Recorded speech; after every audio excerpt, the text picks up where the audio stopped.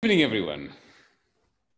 I'm deeply honored and greatly overjoyed, I should say, welcoming you on behalf of DiEM TV to this latest installment intended to offer escape and hope in this time of confinement and frustration.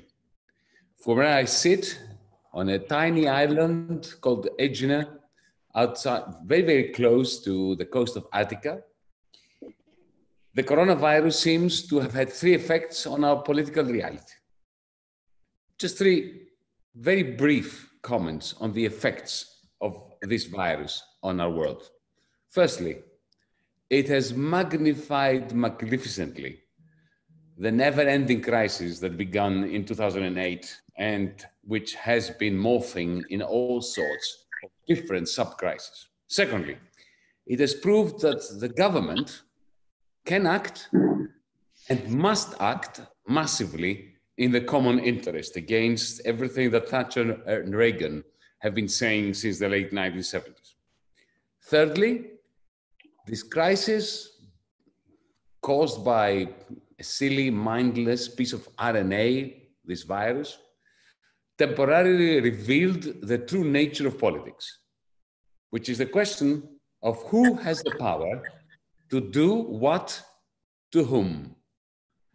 The question for our evening tonight is very simple. How will this change society? And is there a realistic utopian vision of society after the virus that can help avert the nastier of scenario of what might happen?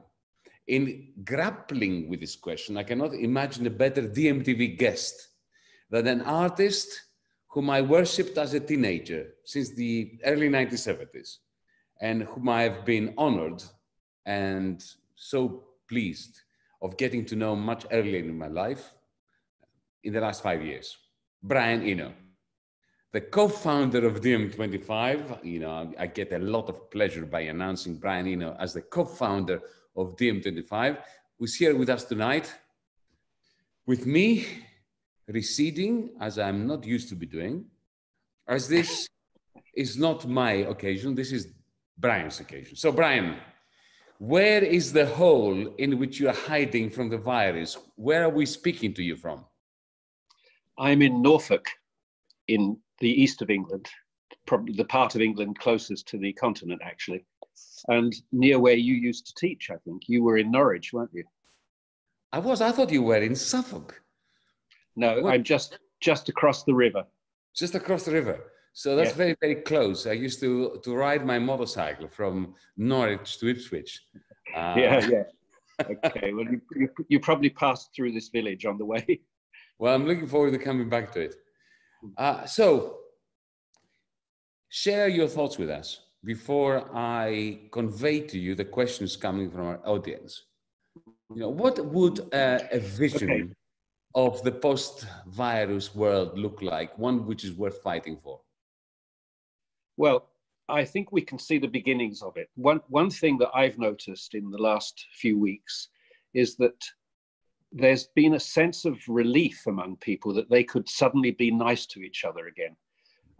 Any of you who know English politics for the last 5 years will realize it's been very, very bitter, very divisive, a kind of anger stoked by the media, particularly the type of media who support our present government. And for 5 years, people have pretty much been at each other's throats. And it seems to me this upsurge of sort of solidarity of some kind that's happened in the last few weeks is not only the sense that we're all in this together, but also the sense of, hey, we can actually be nice to each other as well. We can be kind to each other. We can help each other. And I have to say, the mood of people is, of course, they're frightened of the virus, but at the same time, they're sort of delighted to be able to like each other again. So that is the beginning of something, I think. And it's something I hope we won't forget. It's as if we're rediscovering certain things that had been forgotten for quite a long time. We're rediscovering that we like each other's company. We're rediscovering that we can do creative things together, that we don't have to be dependent on having our entertainment supplied to us all the time. We're rediscovering that certain parts of the community are very, very important. You know, when they came up with this distinction a few weeks ago of essential workers, okay, those are the ones who are allowed to continue living life outside. It was interesting that nearly everyone that was classified as an essential worker is one of the lowest paid people in our society. The essential workers are the people we don't pay very much, essentially. My middle daughter is a doctor, so she's a junior doctor, so she's in that category. But this wonderful sight of people coming out on Thursday nights and applauding the National Health Service and applauding the people who work for it, and not only the NHS, but all sorts of carers. This is sort of a recognition that carers, in the broadest sense of that, are the people who keep society running. It doesn't matter a fig if all the bankers disappear for a year. Nobody would notice the difference. If the nurses disappear for a year, we would notice it the following day. Yes. You know, so there's a sort of reevaluation among people of who we are and what we're worth. And of course, the nice part of that news is that the health service will be safe for a few more years.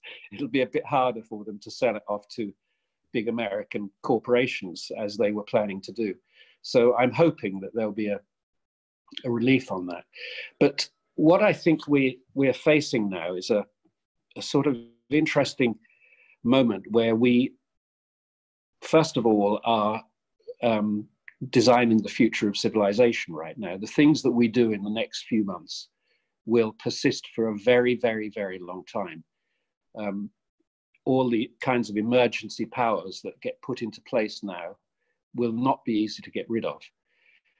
You can see this if you travel in any airport, the emergency powers, that the residual powers from 9/11 are still in place, and I don't think they'll ever be removed. And so we have to be very careful that we don't end up in that society, a society that is dominated by the sense of fear and emergency and threat. And so I'll talk about that for a little bit.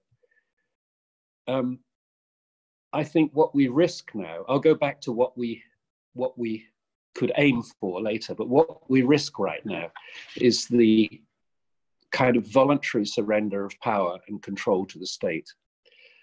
The most efficient way to concentrate power is to encourage a situation in which people are willing to surrender it. And this is a perfect example of that. You know, I was talking to a friend who I would regard as a very sort of liberal anarchist friend, and we were talking about what was happening in China in terms of surveillance and so on. And he says, well, bring it on. That's what I'd like here now. And okay, I can understand in the heat of the situation that you might think that, but we have to be very careful with that kind of sense, because I think that there's always a sort of dialogue between security on the one hand and freedom on the other. And the more security you have, the more freedom you sacrifice in general.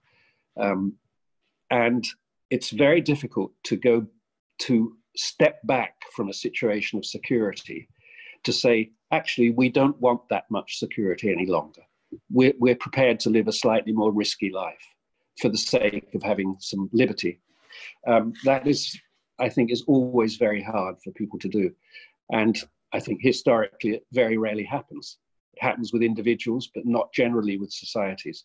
Generally, civilization keeps trying to, of course, gather more security of all sorts of things. Now, the people who would like to control power understand the value of an emergency situation like this. For instance, just think of after 9/11, what happened when suddenly there was a huge industry built up called Homeland Security. And Homeland Security has had hundreds of billions of dollars spent on it. Nobody really knows what for, but it's a self-sustaining feedback loop, you know. And it gave rise to this wonderful phrase of the 21st century, for security reasons. That's the way you are told that there are certain things you can't do. You can't do them for security reasons. And that is a kind of unquestionable phrase. It doesn't even need to be explained. You're just told, for security reasons, you cannot do this. And it's a way that the powerful justify protect their actions, basically. What we are now, I think, is we're sort of going onto a war footing. And this is of the Western mind, where one way for democratic governments, so-called democratic governments, to achieve consensus is to create a threat big enough for people to all want to agree, to all want to do the same thing, not to want to complicate the business of government. And war is a very good way of doing that. You know, we can see in the past how often it's been used as a resort for rulers who feel that they're threatened. They imagine or generate or create or promise a war, and suddenly the population is unified, or in fact it becomes possible to enforce unity. But to have a war, you need an enemy. Mm-hmm.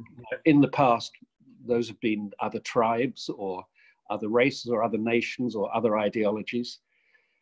Even recently, immigrants were the enemy. That's what gave us Brexit.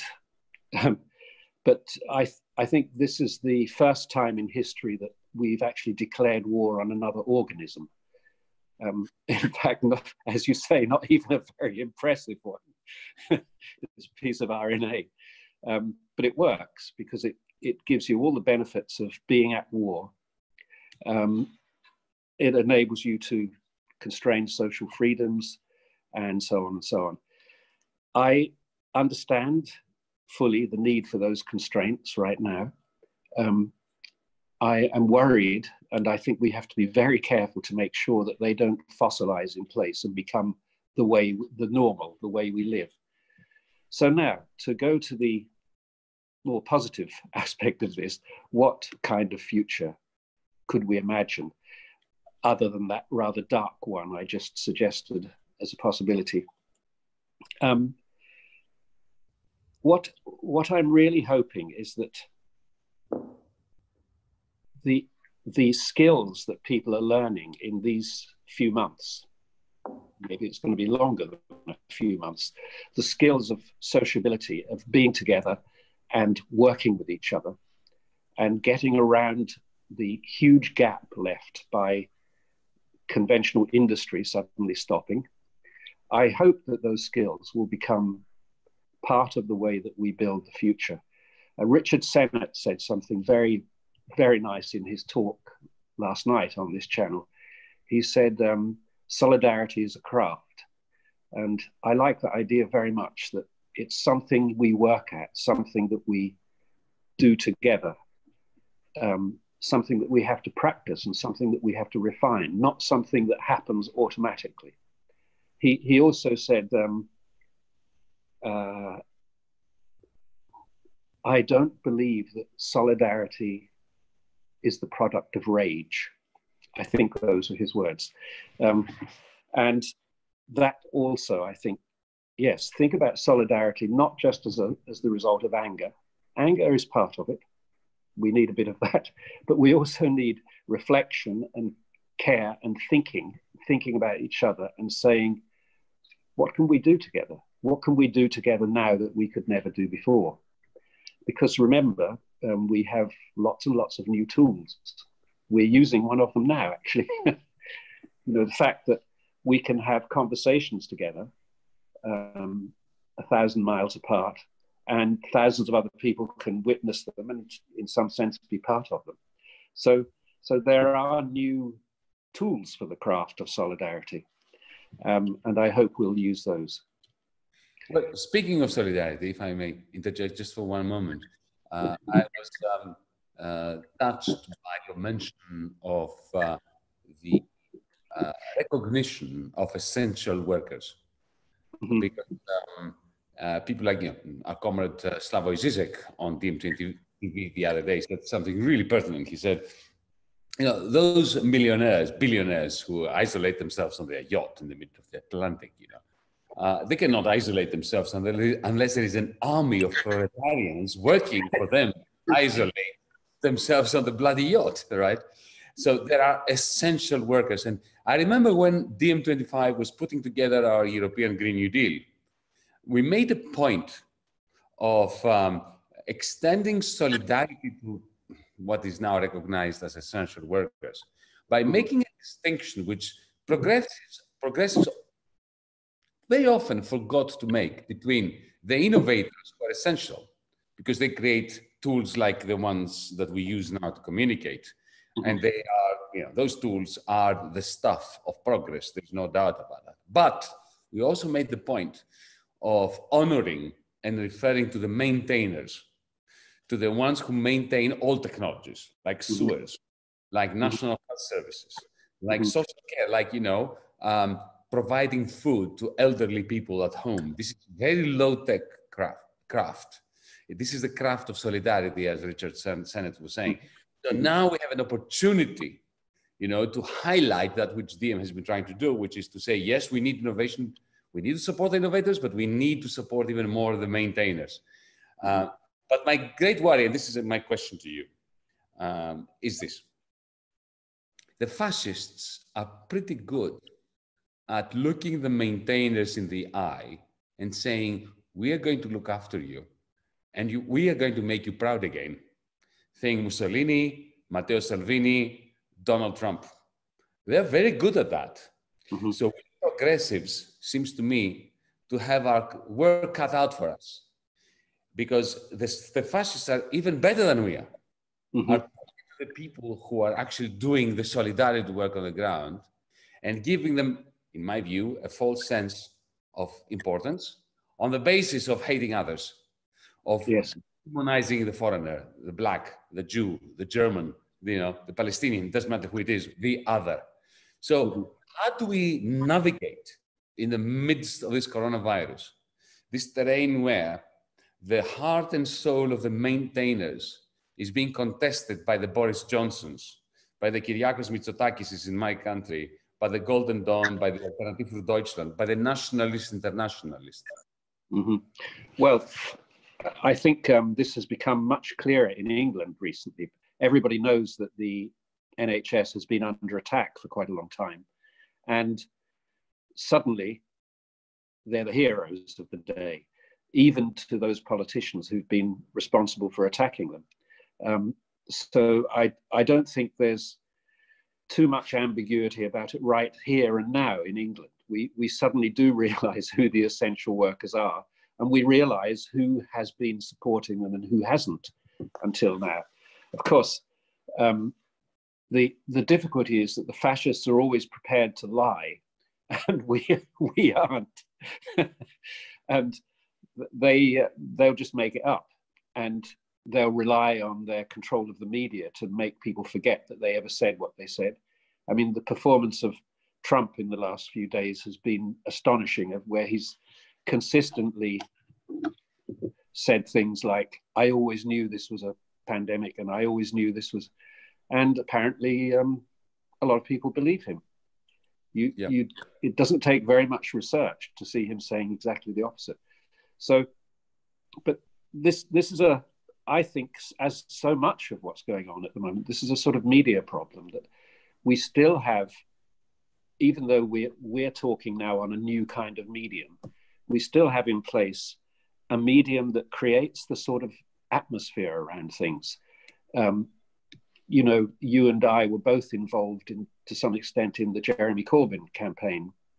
Absolutely. And seeing what was the most naked exercise in propaganda I think that has ever happened in British history was really quite astonishing to see how carefully cultivated people's opinions were about Jeremy Corbyn. I remember I did a little bit of doorstepping, you know, going around and knocking on people's doors and saying, will you vote Labour? And what so often happened was people would say, I'm not sure about that Jeremy Corbyn guy, you know. And you'd say, what's the problem exactly? No, I don't know, it's just a feeling about him. And it was incredibly vague. But that's what mass media are very good at doing, creating vague feelings. It doesn't have to have any real underpinning to it. You can keep chipping away at all the stuff they put out and say, but that isn't true, and that isn't true, and that isn't true. But there's still the smoke. The smell is still around, Mud you know. Sticks. What's that? Mud sticks. Sticks. Now, I've got a couple of questions from our audience, if I may. One is, I think this is a good question. Will this virus change the normal of the West? Or have we faced, or are we facing the end of normal? That's one question. And the second question is, well, start with that one and then I'll come with the second one. I think we're facing the end of normal for a while, yes. I mean, when you suggested or told me the title for this, The Future After the Virus, I thought, I actually have no idea at all what the future is going to be like. I know what I hope for and I know what I fear, but very likely the result is going to be a mixture of both of those and more, you know. So I think the end of normal has already happened, actually. I don't think we're going to just get the industries working again and slip back to the 9-to-5 jobs. There are going to be so many things changed. For instance, just as I say, what we're doing now, how many business meetings are not going to happen as a result of this? How many flights are not going to happen because people think, you know what, I can do it on Zoom. It worked fine. Or I can do it on whatever platform. So I'm not worried that people fall back to old habits and ways very quickly. It's a little like, you know, being stopped in the motorway. You know, you're doing 120 miles an hour, you get stopped because the 70-mile-hour zone, and you know, you get fined. So for the next 20 miles, you drive at 72 or 68 miles until you don't get stopped for another 20 minutes, then you go back to where you were before. Is there no fear that, you know, once this bloody thing goes away, yes, we are going to have much greater levels of poverty. The stock exchanges are going to bounce up immediately because, you know, so much money has been pumped into the financial sector by central banks that, you know, they will go through the roof, and the Wall Street Journal and the Financial Times are going to be celebrating the immense recovery of capitalism. But of course, real level investment in quality jobs and in care jobs and so on will have plummeted. But who gives a damn amongst the makers? And then it will go back to normal. Isn't that look? In 2008, I have to tell you that I felt that was the end of history. Not the end of history, but a turning point. And it was a turning point because capitalism has never recovered since then. At least financialized, globalized capitalism has not recovered since. And yet, even though it never recovered, and this is today, we have an amplification and acceleration of the same 2008 crisis.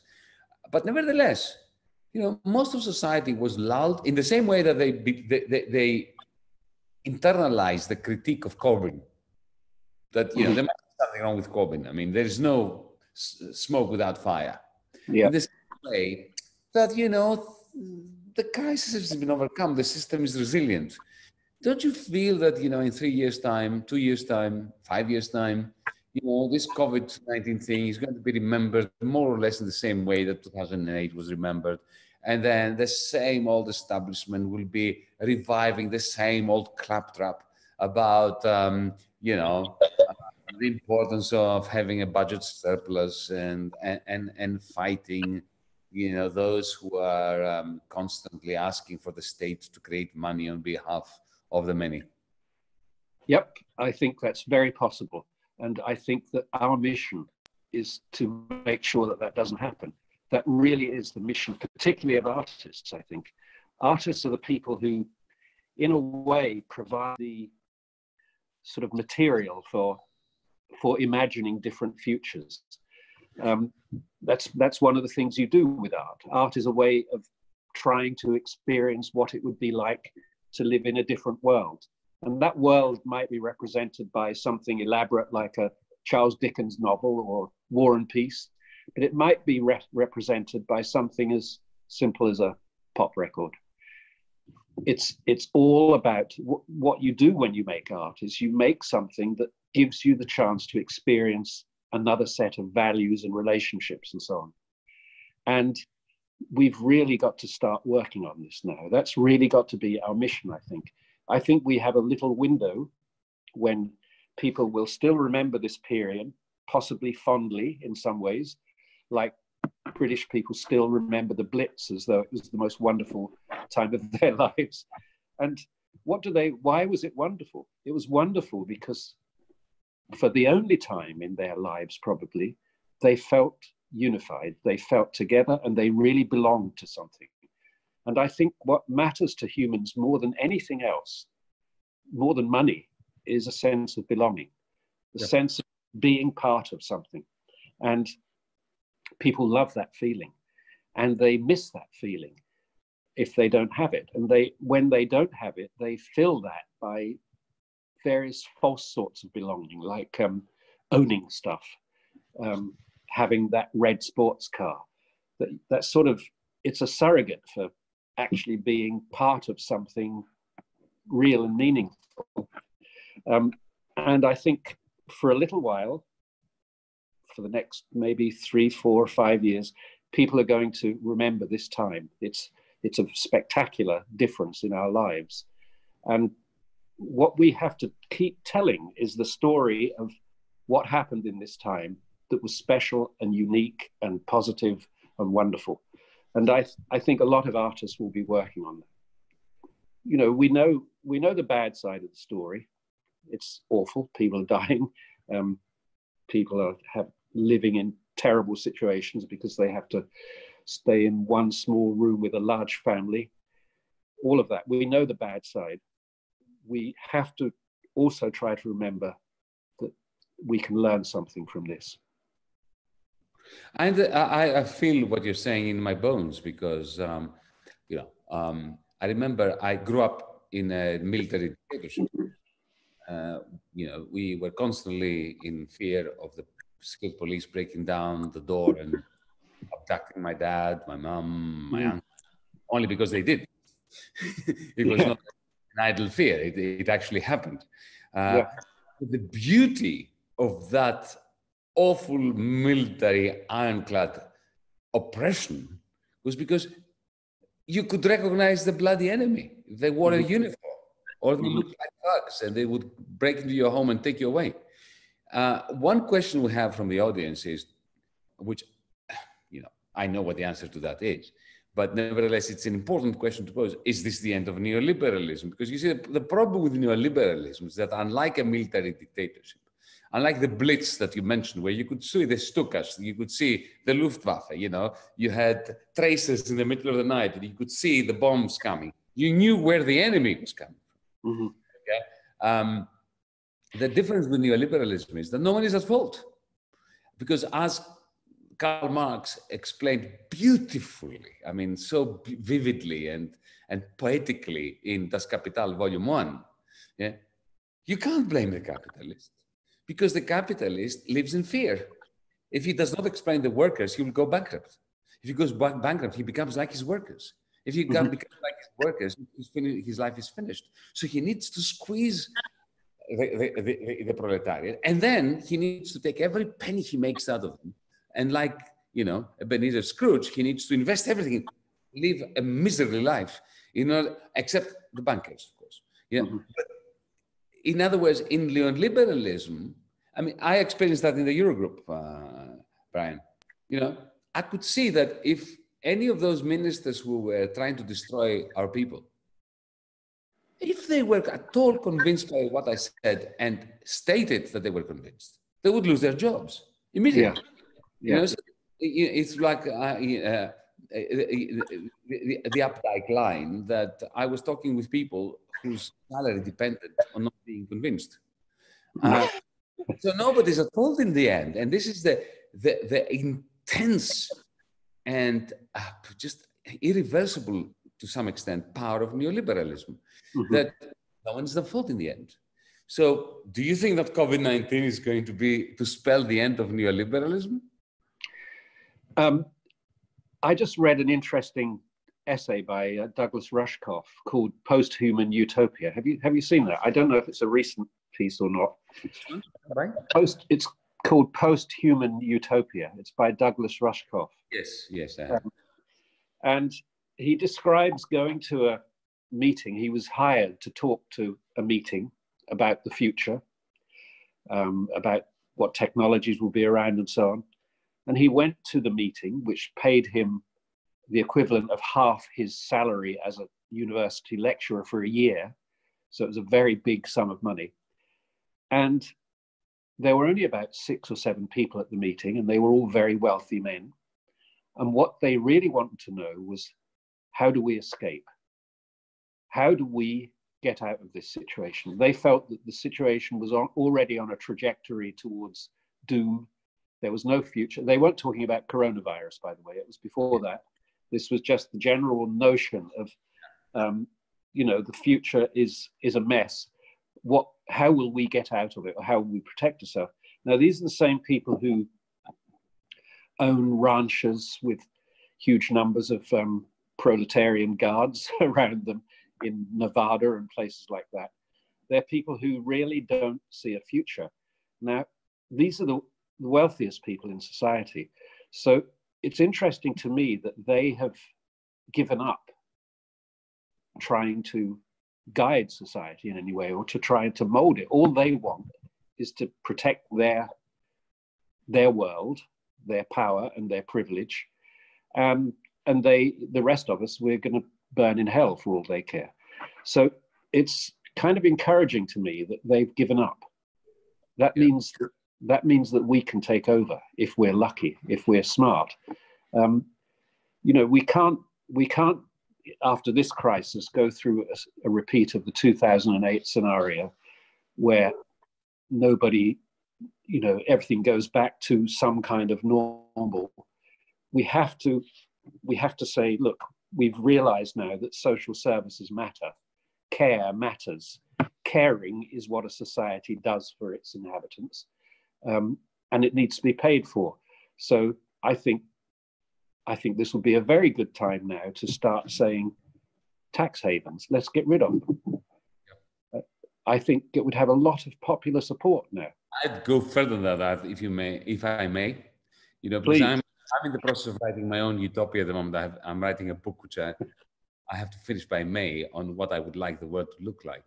And the one thing I would ban, besides tax havens, actually, I wouldn't even need to ban tax havens. I would ban share markets. Completely. Interesting. When you enroll to a college, art college, university, whatever, you get a library card. Yeah. By right. You can't sell it. Yeah. There's nothing you can do about it. You can't have it if you are not a student. Yeah. And you use it in order to give you certain privileges. I'd like to live in a world where, you work for a corporation. The moment you enter, you have one share, like a library card. And you can't buy it. If you don't work in it, you can't have one. Yeah. But that's another question. Look, I like it. Let's. I've written a whole book about it. It's coming out in September.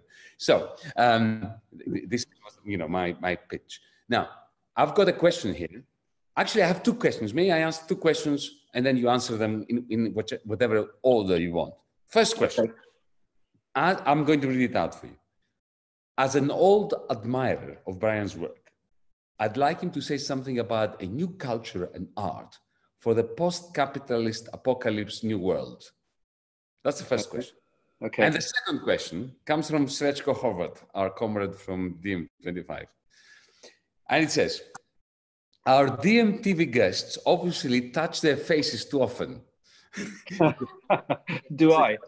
Voices again. He said that we both do. I don't know. I didn't even notice it, but Srečko says we did. And someone asked whether Brian would create a similar ringtone like he did for Windows for social distancing. So my question would Brian create a sound for each time someone touches his or her face on our DiEM TV? It wasn't the first on the list of things I was planning to do with this time, but I'll think about it. But I think it's a fun question even to pose. It's a very good idea. Question, though, about art in the post-capitalist, post-COVID-19 world. Yes. So, well, of course, this is the kind of thing I think about a lot, and I suppose that one of the problems we have in ever talking about art is that nobody knows why it's important. We all understand why food is important. We all understand why exercise is important, but we don't really understand why art is important. And that's partly because the people who traditionally talk and write about art are such bad thinkers. They're so unclear in the way they think, and they're so unclear in the way they articulate. And I really think that this is a discussion that I would like to have. I don't know how far have we got. Okay, well, I'll go onto a little tangent for a few minutes here. Go. Okay. It's your platform. All right. So we all know that play is what children do. Okay, play is how children learn to understand the world. They touch things, they squeeze them, they pretend they're other things. They do all the things we call play. And nobody would say to a child, "You're wasting your time doing that." It's clearly an essential set of tools for learning social skills and learning physical skills and understanding the world. Now, then at a certain point, we send people to school and we say, "Now you're properly learning things," as if they weren't learning all that time before. And quite soon, to tell someone they're playing becomes a sort of criticism of them. You should be working, not playing. So my theory is that art is really a way of continuing to play throughout the rest of your life. It's continuing to engage in those ideas of pretending, thinking about materials in different ways, seeing how things fit together, seeing what you're excited by, wondering why you were excited by those things. So my formula for this is children play, children learn by playing, adults play through art, through the experience of art. And I think you can either play directly, that's to say you can make art yourself, and far more people do that than we generally recognize, because I was included in the category of art dressmakers and cooks and people who build things, who make things out of nothing. Those are all artists as far as I'm concerned. And we don't stop doing it for the whole of our lives. We either do it or we watch other people doing it. We listen to people's music or we watch them dancing or whatever. Now, what is the point of all of that human activity? Because we do a lot of it. The first thing people do when they can get past the basic problems of staying alive, of getting enough to eat, or not even getting very much to eat, is they start to make art. They start to dance, they start to sing, they start to write. What are they doing? Why are they doing this so much? And I think it's because the most essential thing that humans have, the only thing that makes us really different from anything else in the universe that we know about, is our ability to imagine. Our ability to think about something and to examine something that doesn't exist outside of our minds. So we're constantly, all of us, creating other worlds in our minds, even if that other world is simply, I wonder what it would be like to go to that restaurant with Jean and John on Friday evening. I wonder what that would be like. That's a creative thing as well. That's an imagination, active imagination. So that's what humans do. That's what makes us special as a species, what makes us able to survive. And we need to rehearse it all the time. We need to keep doing it to be good at that. So anyway, this is all a very long way to get into answering the question, which is, I think if we start to understand the importance of art in the ecology of our lives, in the way that we understand the importance of food and exercise and communication and so on, if we start to understand the importance of this deliberate and continuous act of imagining that we call art, then we start to take it seriously and we think this is something we have to have. We get away from this horrible idea that the only important things for students to learn are the STEM subjects, as they're called in England: science, technology, engineering, mathematics. I mean, those are wonderful things, but... Can I make a small intervention? Yeah, go on. Because my training is in mathematics, and I remember that the happiest moments of my life, at least until I met my wife, right? were moments when I would lose myself in play. But because I'm not an artist, I'm a bullshit artist, as you know. My play involved mathematics, because I did a mathematics PhD. And I remember the happiest and most creative moments, and in the end, most productive moments, when I was actually playing around with mathematical equations that I was making up completely out of my own head. I was saying, okay, this proposition is impossible. Assume that it is not impossible. What would happen if it were not impossible? What, right? So I would spend 10 hours in the middle of the night in England, when I used to live back then, on a horrible, wall-to-wall carpet, lying down on the floor with pieces of paper and writing and writing. And I would come up with stuff that was just nonsensical, just about a world that doesn't exist. That was immensely gratifying. For me, that was, that led to some ideas that later on percolated into my work, which got me jobs and made me an academic. So they were not completely useless in the end, but they would never have happened if I did these things in order to do something else, as a means to an end. In other words, just like art, good science, if you think about it, look, Descartes came up with a question which was nonsensical. He said, what if there was a number that if you multiply it with itself, you get -1? Now that number can never exist. And he came out with the imaginary, the square root of -1. Yeah. Now, today, there would be no Zoom if he had not thought of that. He himself did that as a stupid idea. But then Leibniz and Euler, the Germans, took it and turned it into complex number theory, without which there would be no technology. Yes, sure. Descartes did that for the hell of it, not in order to gain something. That's a kind of art. So, when you say mathematics, if mathematics is a play, if it's a realm where people actually play for fun, in the same way that kids, as you put it, who start experimenting with different forms and touch this and touch that, making art. So art and science are not at all dissimilar in that one sense, that they only produce great stuff, great art and great mathematics, if they are done for nothing, for the hell.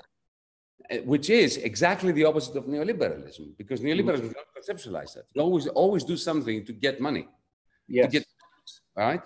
So in a sense, doing proper art and proper science is the very definition of going against neoliberalism. Good. Now, I've got a very difficult question for you from our audience.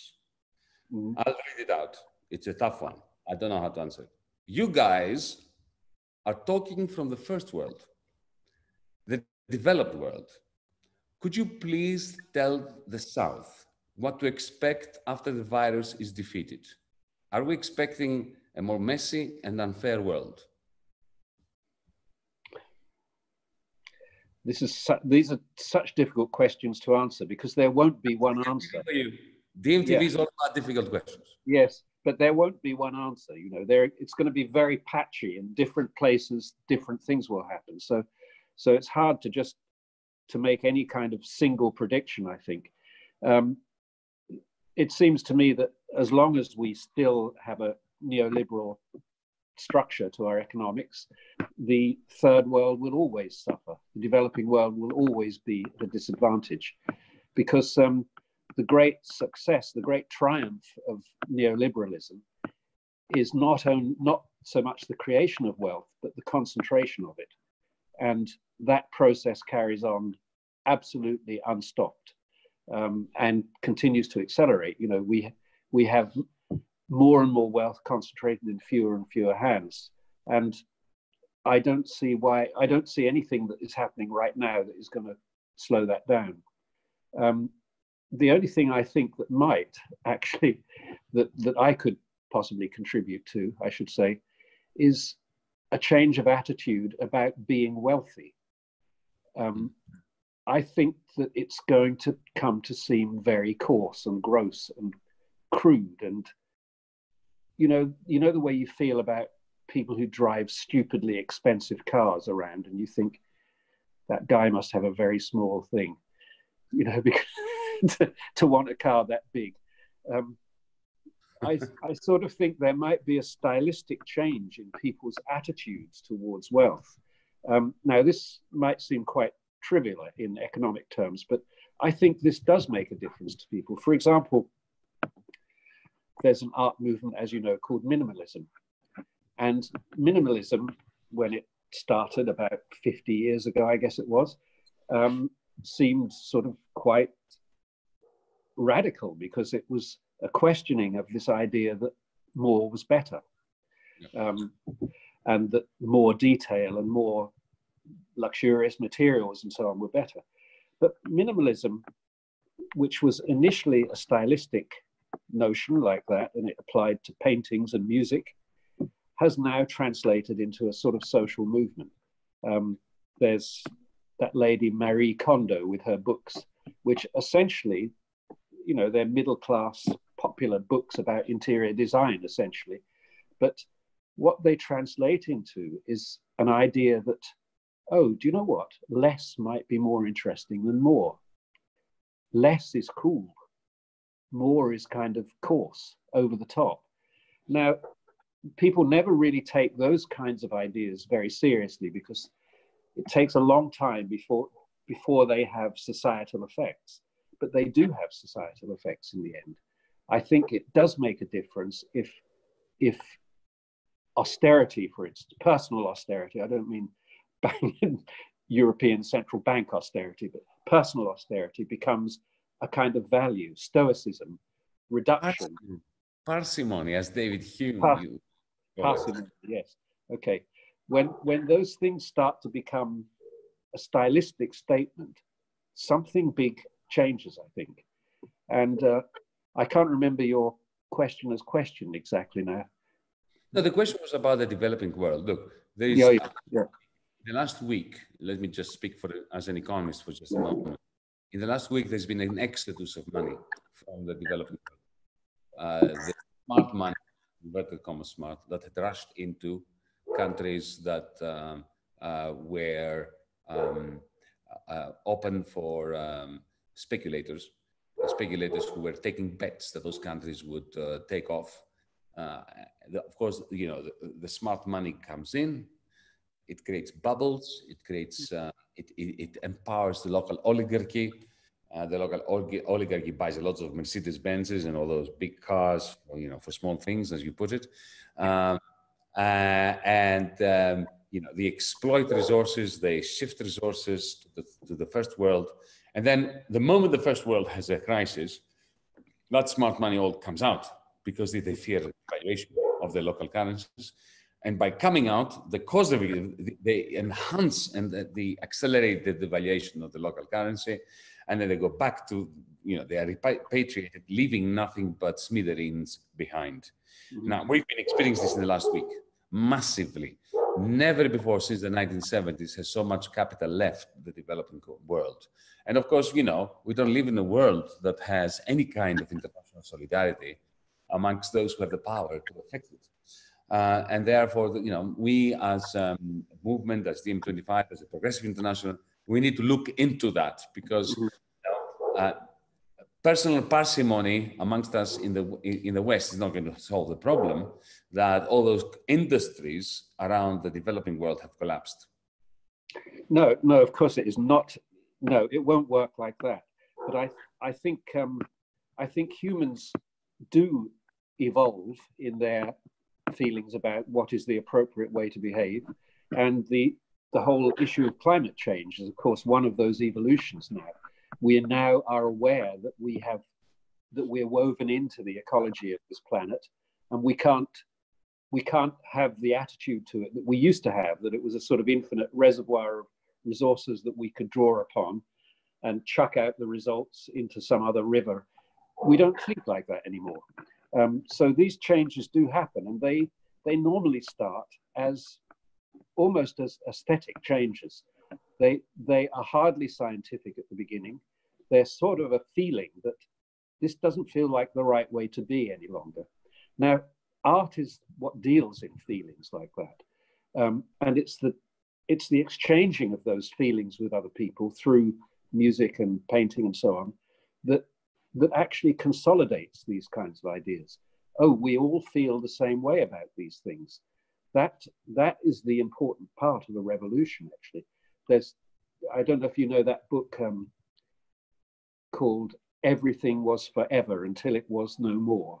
It's a book by a Russian writer called Yobchak, I think, and it's about the end of the Soviet Union, and where he says that, you know, until the night before it collapsed, it was there and solid and eternal, and then suddenly the next day it was gone. Right. And life went on. So things can change very, very, very quickly. But in that book, he says something very interesting. He says, as I recall, he says there are two stages in a revolution. The first stage is when everyone realizes something is wrong. But the important stage is when everyone realizes that everyone else realizes it as well. And at that point... Just like the stock exchange.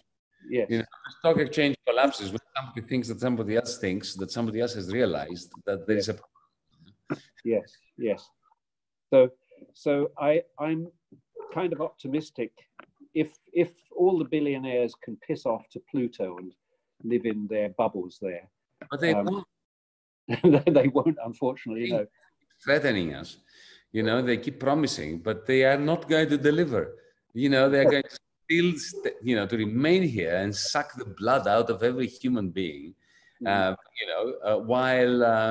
purporting to be planning to colonize the rest of the galaxy. And I hope that they don't move to the rest of the galaxy, because I'm a Star Trek fan. I'm a Trekkie. I want Captain Picard, I want Captain Kirk to be the first representatives of humanity, you know, using the good old communist, high-tech communist principles of Starfleet instead of, you know, Elon Musk's very toxic ideology. Imagine if he is the first representative of humanity in space. I prefer to die than even to think of that. Now, we've got 6 minutes left. Now, I need to apologize for my dog, for Dog Monkey, been creating the soundtrack in the distance. He usually, for some reason, he thinks that he needs to participate. I've got one question for me, and then we'll see if we can squeeze another one, but maybe not. My question is this. What is your next, once you're out of your hole in Norfolk and you're back in Notting Hill, what's your next artwork or music project going to be? Well, my next project was supposed to be, and of course it's been cancelled like every other. It's going to be. Forget everything that happened before COVID-19 is gone. No, it's going to be. It still will be the next project. It just will be later than it was originally going to be.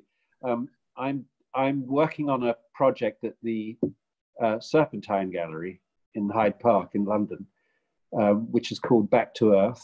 I'm part of this project, and it's an attempt really to try to bring together people who are interested in the future design of our relationship with the planet. So it's a sort of a big ecological frame, and it involves quite a lot of economics, I think, which is to say the understanding of how we run this household called the Earth. You will no doubt be invited quite shortly to be part of it. And it's sort of an attempt to, for my part, to make this point that many of the changes that become very important human changes start out as either aesthetic senses or spiritual feelings. They start out rather vague. They don't usually start from facts and figures, though those, of course, are incredibly important. But what usually gets these movements going are rather vague feelings of this doesn't feel right, or on the other hand, this feels great. This is what we'd rather be. And I would like to make a place where those feelings can come together with the evidence. Mm-hmm. So I want the science to be there as well. And I want to see what happens when we. Going to be music. Of course, sorry? They're going to be music as part of the installation. Yes, there will be, yes. Well, I hope so. I'm sort of rather vague. Sorry. No, I'm saying it sounds like a major challenge. Is this going to be a sole exhibition or a group exhibition? No, there are many artists involved. That's not a good thing. Sorry? That's not a good thing, because too many artists spoil the broth. Told, well, too many artists spoil the brothel. The brothel, or the broth. Now, I'd like you to have one last statement, because we are moving towards the end. We have 3 minutes left. And I want to give you the floor. Just to wrap up, remember that DiEM25 comprises tens of thousands, hundreds of thousands of people. We have lots of people watching. They all consider to be divine and, you know, one of the people that give them inspiration. And that includes me. So, a message to end the night with. I think that the most important thing we have to nurture now is hope. Some kind of hope that we can really make something, and that we can make something great and beautiful in the future. And I think we know what will stand in the way of that. It's not so difficult to see what will stand in the way of that. What we want to be clearer about is where the seeds of that already are. So what I think we can use this period for, this few months or maybe few years that we're all in lockdown, is to say, what is beginning here? What's the new thing that's starting here? And, you know, I see little signs of it here and there. I see people starting to communicate again, to collaborate again. I think those are green shoots, and I want us to all hold on to those and say, this is the future starting here. Where are you going? You're walking around the room. I'm listening to you. Complete your sentence as we come to the close. No, I'm complete. My message is there's only hope if we have hope. Really, we've got to do it. It's not going to be made by anybody else. It's us. Of course, that's the whole point of a progressive political movement. It's a Gramscian line that we are not optimistic. We're very pessimistic, but we remain forever hopeful, because this is our human and humanist duty. Now, I need to give the final word to this little creature here. Say hello. Say hello. He's been creating all this noise. Okay. This is Mowgli. Brian, it's been, as always, an immense pleasure. I think that everybody who's been watching is overjoyed and thankful to you. We need to stay together, even when we are apart, even when we are in isolation, because the worst enemy of progressives during this period is that this isolation will lead to enhanced privatization. Yeah. Even though we are isolated, we must never allow privatization to succeed. I thank you. We will do this again, and I hope to next time I see you in the Serpentine Gallery. And I promise to ignore the work of every other artist and to concentrate on your wonderful piece. Thank you, mate. Thank you, comrade. Nice to speak to you. Carpe diem to everyone. Keep watching DiEM TV. Thank you. Bye-bye.